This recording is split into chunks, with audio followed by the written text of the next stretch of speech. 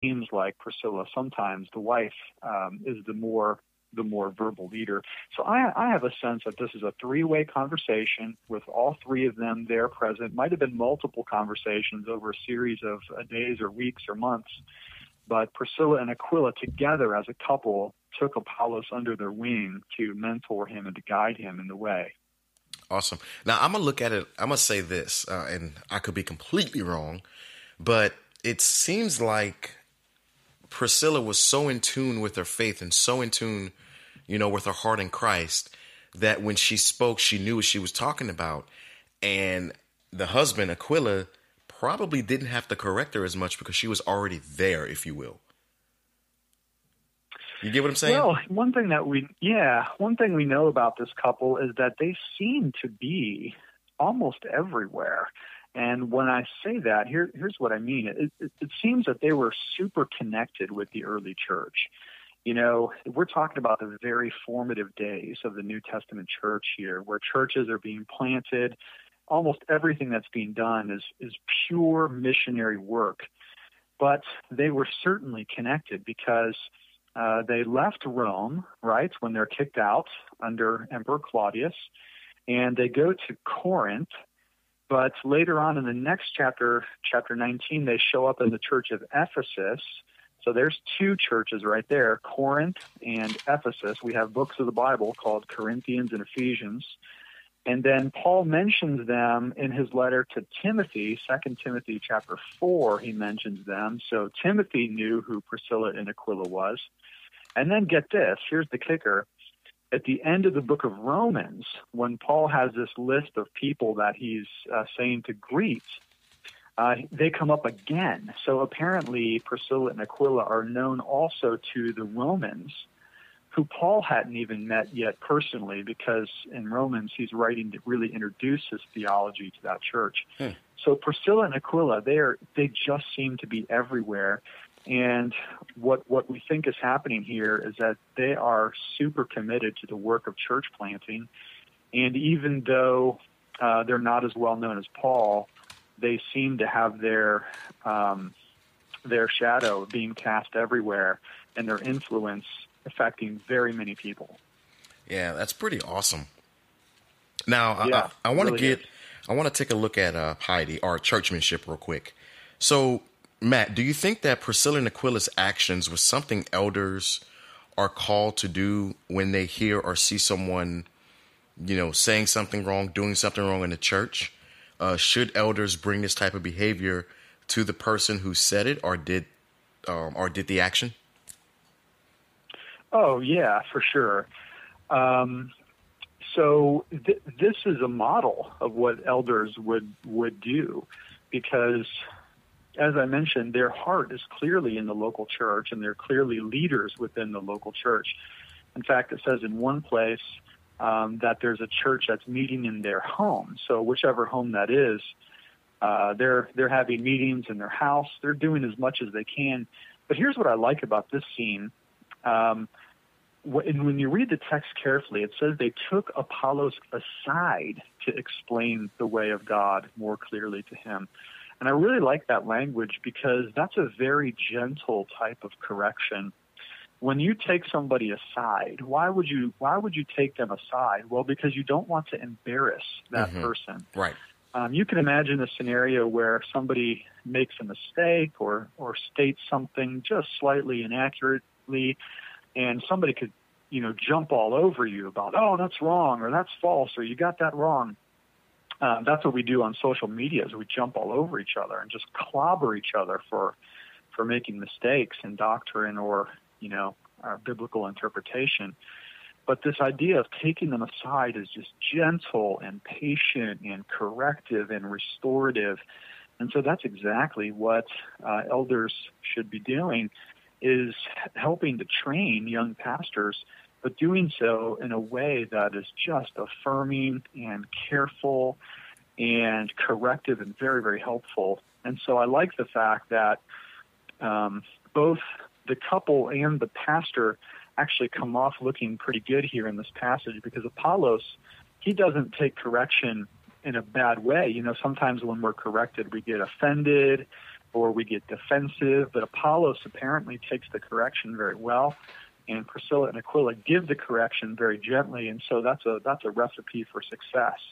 Yeah, that's awesome. And sometimes you don't have pastors that, take correction pretty well.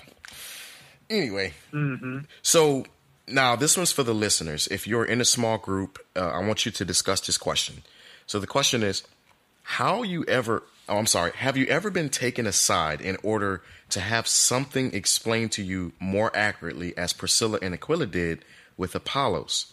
How did you react? Were you as gracious as these three acted in Acts 18:24-28? Now, since you're the listener discussing the question, my question is going to be directed toward Matt. Has that ever happened to you? Well, I think that if you're a pastor or a teacher and you speak publicly on a regular basis, it's not going to be long before somebody corrects you on some fact, matter, point, or opinion. And that's going to happen to everybody. And, that's a good thing if we take it to be a good thing. Now, as I mentioned before, there are times where if you get corrected on a particular point of doctrine, our tendency, because we're very prideful sinners, speaking for myself here, we're very prideful people. When somebody corrects us, our normal posture is to defend what we said rather than to heed the correction. And I think this is why Apollos is so wise, because he does not do that. Now, I've certainly, as a pastor, been corrected many times, and not so much lately as when I was a younger pastor. I used to get emails, I used to get letters or cards. Some of them were worded much more kindly than others were worded. But to be a pastor or a teacher, you're putting yourself out there, and you're kind of exposing yourself for the world to see when you preach. It's very self-revealing, and it's very humble, and it's a position in which you're exposing yourself to critique. So yeah, it hurts a little bit. But you have to ask yourself, is this for my good? Yeah, and I've been dabbling in the pulpit just for announcements, and I was corrected by my pastor, which was pretty good. I'm glad he did it. But I'm starting to look at the pastorate as you pastor a flock, and they, in return, pastor you. So it's like a dialogue between you and the congregation. If you say something that is either unbiblical or needs more clarification, they'll let you know. And then you correct that, and then, it's like a ongoing dialogue between you and the or the pastor and the congregation. So just think about that question closely. Now, so we come to this parallel of Lydia. We talked about her last week, and the godly couple, married couple, Aquila and Priscilla. What are advantages and disadvantages of working together as a married couple like Priscilla and Aquila? And what are some advantages of being single like Lydia, Paul, and Jesus, and myself? Yeah. Well, there's obviously great advantages to both, and that's why both singleness and the state of marriage are commended in Scripture. We can look to a passage like 1 Corinthians 7, for instance, and realize that Paul has words of exhortation both for married couples and for single persons. So starting with the single people first, one of what we can say about single people that's an advantage, like Paul, is that single persons have a measure of freedom that a married couple might not ordinarily have. So when I say freedom, I mean freedom in terms of a freedom of time, freedom of scheduling, freedom of being able to be more mobile in your calling. If you are a single person and you decide to move, for instance, across the country or to a different city, there's less entanglements than a married couple might have, and being able to do that, especially if you're a person that does not have children. You can stay up late if you want. You can get up early if you want. Yep. You can work 48 hours straight if you want to, or crash for 3 days on the weekend. I mean, there's a great flexibility and advantage of singleness. And I think that's why the Apostle Paul stayed single, because he needed to have the freedom to move about the known world at that time, constantly putting his life in risk and in jeopardy for the sake of the gospel. And if you're a married person who has to provide for children or for a family, then you can't quite take on as much risk and mobility and freedom as a single person might have because of the responsibilities that are incumbent upon a married person. Now, even while there's some advantages to singleness, and like you said, Lydia, as far as we know, was single. Jesus, of course, our Lord and Savior, was a single man. Paul, Jeremiah, Ezekiel was a widower. His wife died. Lots of great single people in the Scriptures. But marriage has some great advantages, too. One of the advantages of marriage is that you have somebody who can comfort you in times of affliction. You have a partner to help you think through some of the difficulties and challenges of life. I have a friend the other day, we were just talking, he's a single dad, and just talking about how difficult it is at times to even make decisions related to the children or your taxes or your employment without having somebody to talk to about those things. And married people at least have that advantage of having a life partner that's at least theoretically standing side by side with them throughout all the difficulties of life. Right. Now, I'm going to throw this in there. Cultural-wise, if you look at the breakdown of today, and the lack of, well, it's not really a lack of married people, but just the other day, I dealt with a complaint where this 81 and 83-year-old married couple was going through a little small issue where the husband has I think early set dementia, and she was trying to get him to go to bed, and he wouldn't go to bed. Well, when I was talking to her, she's like, I don't want to put him in a home. We've been married for 61 years. And I'm like, wow, 61 years.